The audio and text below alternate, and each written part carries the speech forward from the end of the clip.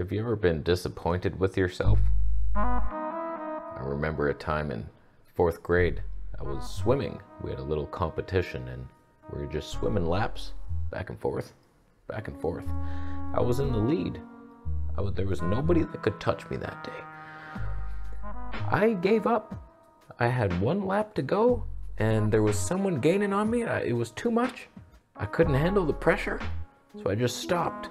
And everybody was like, "What are you doing? Go, you're gonna win." I didn't believe in myself. That is the current state of our camera industry. They do not believe, and they are here to irritate us with inferior electronics. And I need to set this ship straight, much like the Lord of the Rings ships go straight sometimes when they kill people. Trolls. Orcs. I've watched it.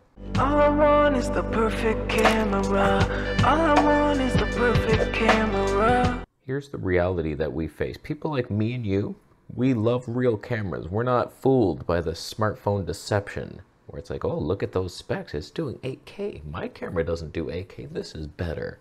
And you get the footage back. Your over-sharpened nostrils are crying to your ancestors. We don't need that in our lives. One day, maybe they'll catch up. Some of them already have, if I'm being honest. But there's something about a real camera that just feels right. You take control in natural image, you adjust things, you get everything wrong like I do, but it's nice. It's a nice experience, and you'd think that they would be leapfrogging in technology, gaining each other, pushing each other, motivating. Canon's making this, okay, I'll match you with Sony, how we did it. Not really with the colors, but we're doing stuff too. What happened to being happy for other people's success? That's what drives motivation. You see somebody else succeed and you're so happy for them, and they feel that happiness from you. They're like, wow, I did it, I'm so proud. And then they want you to succeed, and we're all pushing each other, and we're growing and evolving. Fantastic. Whereas today's world is like a fear-based competition of scarcity. I'm afraid that a smartphone is gonna steal what I've created already. A lack of abundance in the mindset. We need to start caring about each other to create better cameras of the future, because what I'm seeing released lately is so just bewildering. I'm not understanding it. Take the Sony ZF-1 V1F.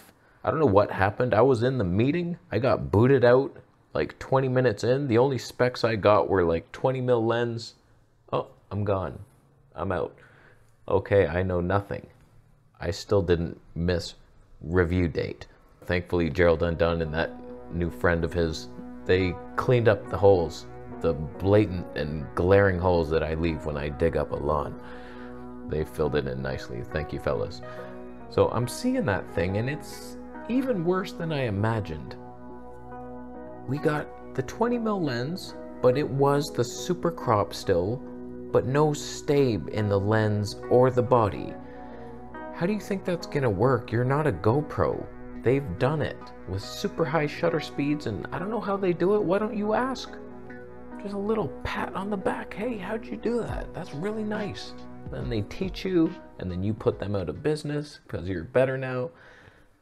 I see why they don't share. But like, what are we doing here? How can we backslide so badly? The ZV-1 was just too narrow of a field of view, and the stabe was bad even though it had lens stabe and digital. It was not good. Sometimes, if you were careful, it was acceptable. Now we have a wider lens, but they remove the stabe in the lens. Their obsession with getting something tiny. Are humans that weak today that we need like air, just holding air? I would be so excited to just go into an actual boardroom meeting with any of the companies and just give my thoughts. Like, you know what? This is what we need to get back to. If you look at all the good camcorders of years past, like Canon C100, they're all low megapixel, designed for video. This new ZV-1, F for frick. They know they're not a photo camera anymore. Why are you 20 megapixels? They didn't change anything. That's why they're lazy. They're being so lazy. They're just keeping old parts, removing good features that make those parts usable. Where's the innovation? Why aren't we trying? I want to help you. I want to help. It could be so simple. A little, where's my X4000? Why?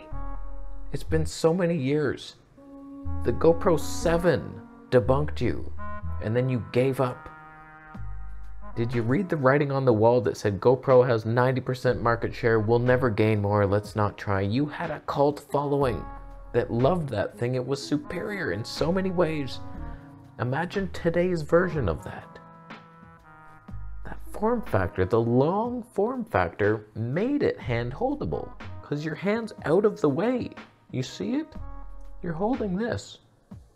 Lens is here, your hand's not there. With these GoPros, it's too far away. I'm too lazy.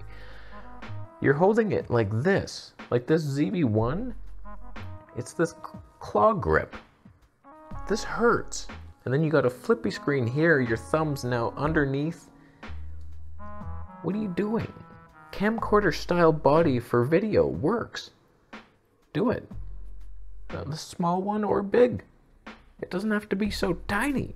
I honestly had no idea it was even physically possible to make a camera that would upset and annoy me more than the Panasonic G100 did. This has somehow surpassed that. Sony removing phase detect autofocus. That was a plot twist I couldn't even write. The G100 removed Panasonic's best feature, the IBIS. You now have no stabe unless it's in this lens, and there's only like a couple lenses that even have it. Now Sony has one-upped them, removed their best feature, the autofocus. And I'm just like, is this a race to the bottom? To hell? Where Satan rewards you for being lazy? I don't want a part of it. I was in a meeting recently, and I'm not going to name any names, but Sony was saying that they did all this market research, and they were so proud that they now know this Generation Z and what they're all about and what they really want. And they found all this research. Oh, they weren't zooming on the ZV-1. Unbelievable. Okay, prime lens. I don't think they listened to a damn... Who are they interviewing? How did these kids get in a room? Like they offer them free lunch or something? Just Doritos on the table and kids wandering from the street? Where are the creative kids who are in art school and they're inspired to create something nice? What happened to those kids? I feel like I'm an old man yelling at the clouds. Nobody's up there. And nobody's listening to the gems and the sapphires that I'm giving out here. Just like going back to richness of quality, something we can all be proud of. The Sony a7S III sensor is like designed for the perfect 4K, but it's also designed for the perfect 1080p. Low megapixel count, best dynamic range in the business. It's being challenged by hungry lions right now, but still holds up pretty well. Why isn't anybody shrinking that sensor down and beating the specs in a smaller sensor? Like, what are we doing? How is that not the most obvious thing by people in charge here? Okay, I wonder how fast we could get an APS-C A7S III type of sensor. 4K 240 frames? What if it was a Micro Four Thirds size like that? No one's pushing boundaries. If I had a camera company, I'd probably have two lineups, like a full frame lineup and then a 1-inch action lineup.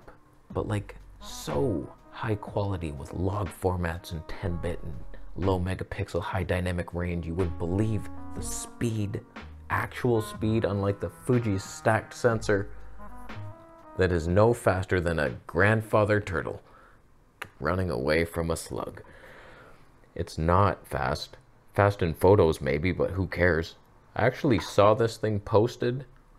I have mine unreasonably listed for $3,150. I think I lowered it to $3,120. He's posting his for $3,400. I was like, you're dreaming. I tried to sell this for like 2 months, even though it was released 1 month ago. He will never sell. He probably just sold it already. It's my luck. All I can do is give my thoughts on what I would like to see and then vote with my dollar on what happens in my life, going for like Zeiss lenses, stuff with quality. We were originally on the Voigtlander in the beginning of the video, switched to the Zeiss. Why do I do it? I get curious. I forget. Sometimes I'm like, I was thinking of buying the baddest 18 mil. I saw one, 1100, it was too much. And I made the dumb mistake of saying, I lowballed him not low enough. I said, I would buy it today for 980. And he was like, how about we meet at 1000? I was like, that sounds reasonable. I should have said 950 and stayed firm because I didn't want it at 1000 or 980. I don't know, but I feel like that would be a higher quality, more fidelity lens than the Sony 20 mil. And so like I just gather high quality items here and I can feel proud that companies that are doing things the right way get rewarded by my wallet. I don't carry a wallet, just money in the pocket. That's safer. So I'm just tired of these half-assed releases that are just, they're going for more and more budget, but like smartphones are climbing the ladder, killing off the lower end, and yet Sony's like challenging them at the bottom end. They're like a gatekeeper saying like, no, we're still good. And then like Gerald shows that phones are better. He even used the front-facing cam. Imagine if he flipped it around and used the actual camera. It would have crushed that ZV-1 Vic. Frickin' Vic. That's why I respect companies that are putting their best foot forward, like this Fuji. I don't hate this camera. I actually love it quite a much. Quite a much. They put like everything they had into it. They're not the sharpest image in the tech shop, but it's good. And I like that they did everything they could. I didn't realize that 240p could get so much worse in a stacked sensor, but they found out, and now that ruins my life. That's why I'm selling this. Why would I bring it? I tried some slow-mo videography, street videography with this.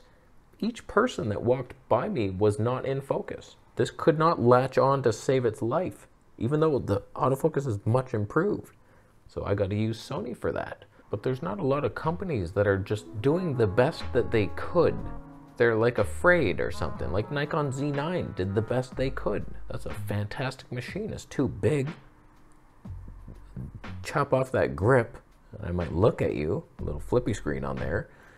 But like, it's matching stuff and beating most things. And then they're standing up to Red in the lawsuit. It's like, no, we're making our own RAW. Screw you with your rules. I love it. So Nikon, thank you. Zeiss, great lenses, love you. Leica, can I lick your shoes, please? Love you. Voigtlander, German, wow. Can I sleep in your shed? I love what some of these companies are putting out. And why do we not try our best?